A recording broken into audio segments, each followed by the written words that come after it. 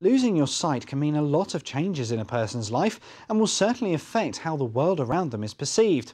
Well, at the Southampton City Museum, they give people with visual impairment an opportunity to touch some of the exhibits in what they call touch tours.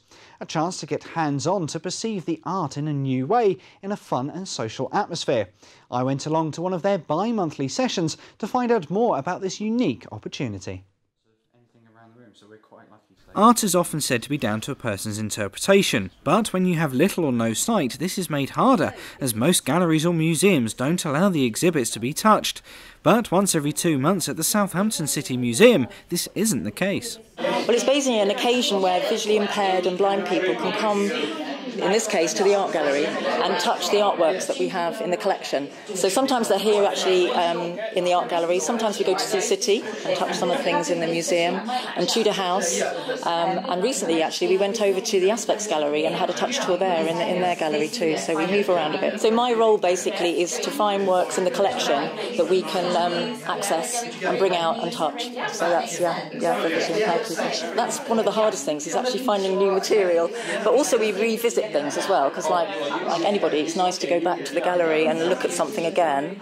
So we do bring things out periodically that we have already touched. But yes, I'm always on the lookout for interesting things for these sessions. For Jo, it was a family connection that inspired her to help people with sight loss in this way.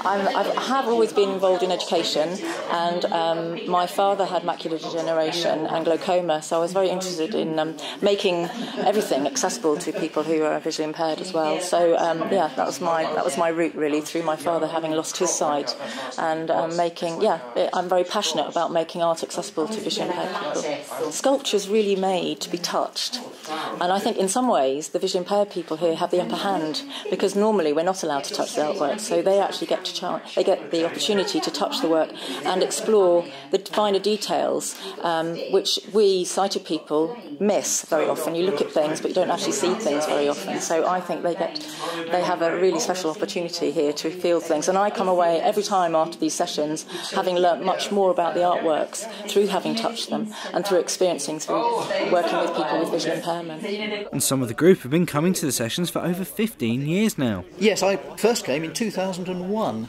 I was fully sighted until about 20 years ago. That was when I became interested in art. I have been really all my life, and I can imagine works of art that I've known in the past, paintings, and sometimes we have paintings and drawings described to us, but particularly with sculpture we have the opportunity to touch things which, generally speaking, the general public are not allowed or encouraged to do. So we are incredibly fortunate in that sense. They are very enriching sessions, and they're a very nice social situation as well for visually impaired people. Some people here do live on their own, so it's a really lovely occasion to come together, and they just discuss other things that they are able to access as well in the community. So I think they're really good gatherings, social gatherings, as well as to learn about the artworks. Whether whether you're interested in art or not, whether you have any knowledge of art or not, in fact, especially if you've never really taken any notice of art previously, I can thoroughly recommend it, because feeling things is another way of perceiving them, whether you were born without sight or whether you have been sighted in the past, and it really adds another dimension to the way in which you understand the world. This is Richard Stringer for That's TV.